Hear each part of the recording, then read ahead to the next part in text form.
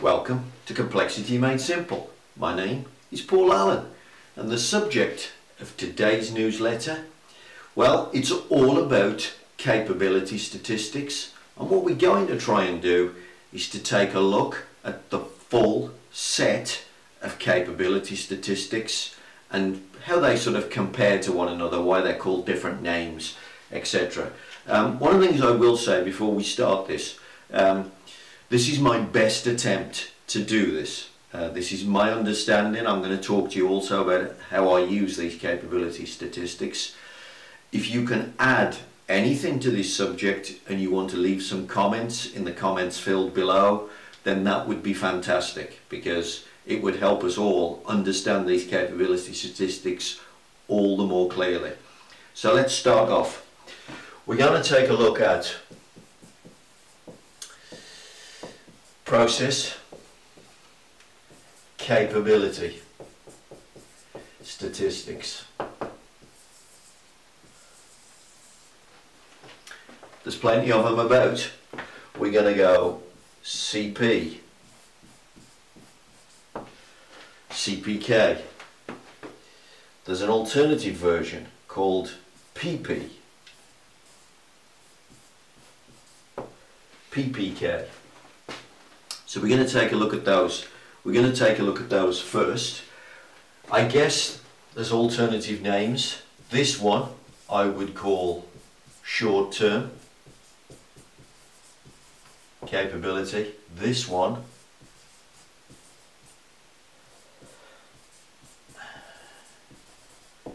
I would call long-term capability. Now, CPK, PPK. Essentially, what's the difference? Now, the difference is not in the way the data is collected. These phrases here, this is the short-term capability, this is the long-term capability.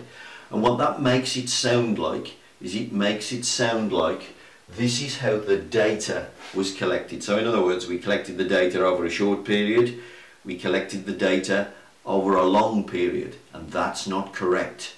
Short-term and long-term is actually about the way the calculation is done, and specifically it's about the way standard deviation is calculated. So up here, the standard deviation, this is the Shewhart methodology, and he uses the technique R bar over D2. What Shewhart is doing is he's trying to simplify the calculation of standard deviation in the days when he had no calculator and no computer. So he's using R bar over D2. So if I draw a little graph, what he's doing, he's collecting a subgroup. Here's the range of the subgroup. This is the maximum value that I saw. That's the minimum value that I saw. And what Shewhart is using is the range. So he uses the range for each subgroup. So he has a subgroup, he has a subgroup, he has a subgroup, he has a subgroup. Each one has a range, and then he works out the average for that. Now think about that. Let's say this is a subgroup of 4 samples. Typically, those samples, he's put his hand out and he's caught 4 parts off a machine, one behind the other. So think about that. This little subgroup only contains short-term variability. What Shewhart cannot see is the fact that these subgroups bob up and down. So obviously, if you worked out standard deviation correctly, you would think there was this much variability. If you use Shewhart's methodology, you think there is less variability. This is known as short-term because it is within subgroup and it cuts out lots of the things like changes in material and things like that. Okay, so there is short-term. Long-term, therefore, is the big fat standard deviation calculation. Every data point, take away the average. square the difference, divide by the number of samples minus 1, and take the root. And that is how Ppk and Cpk are worked out. That is how Cp and Cpk are worked out. That's the long term, because the long term takes into account everything that's going on. Okay, so they're the basic statistics. Now, there are more statistics to add to this. Let's add another one. CMK. This is known as it's a machine. They talk about it being a machine capability. Okay, what is this thing? Well, this thing is another version of this. Because what they ask you to do here is to collect 50 consecutive, can't spell it, 50 consecutive data points. In other words, what you're trying to do is you're trying to eliminate long-term changes due to tool wear, material changes, etc., and other adjustments maybe due to maintenance deterioration. So this is known as machine capability, and this is as good as your process capability can literally ever get, because it just contains the slight wear and the slight differences in the machine. Okay, so that's CMK. It's another version of this, but just to make it confusing, it's using this calculation to calculate the standard deviation. But the data has been collected over a short-term period. Okay, and then finally, of course, we have sigma level and sigma capability. Well, sigma level and sigma capability. Sigma level is essentially Ppk times 3. Sigma capability, well, what's that? Well, it's Pp times 3. So it's just another version of this thing. Now that is my attempt to explain all the process capability measures. What I'm going to do next is talk to you about how I use these. Okay, so now we've been through the list of the capability statistics. How would you use those? Which ones would I use? Which ones do I refer to? When do I use them? Well, I'm going to start with the idea of a new product.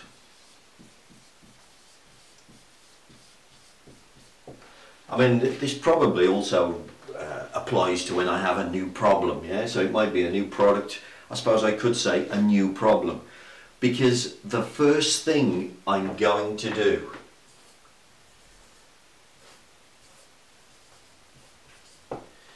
is the CMK. In other words, what I'm going to do is 50 consecutive 50 consecutive data points. Really important. Hands off, no adjustments. Let's just make 50 with my hands off the machine, and let's see what the machine is capable of. And really what I'm asking is, do I have a chance? In other words, is this actual machine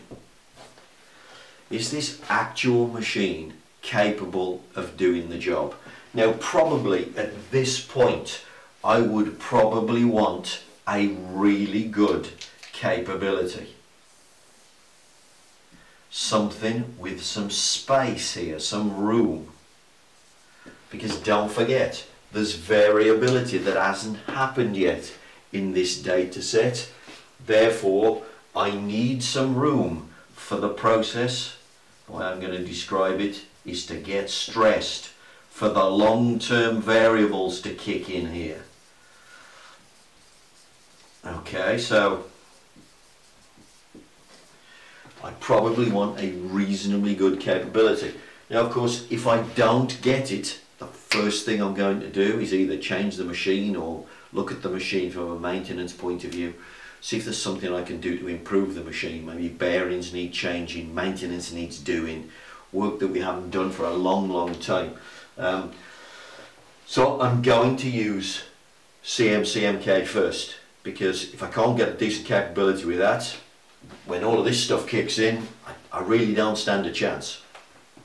And then once I've got that, then what I'm going to do is the Ppk. Now what I'm going to do is probably collect 50 to 100 over a number of days, maybe hours, and I'm going to take a look at what the long-term variability looks like. To be honest, this is the one that I use the most, and then what I do is I think about how I've collected the data. So if I collect the data like this over a short period, I know that what variability does it contain. Use your common sense. What variability does it contain?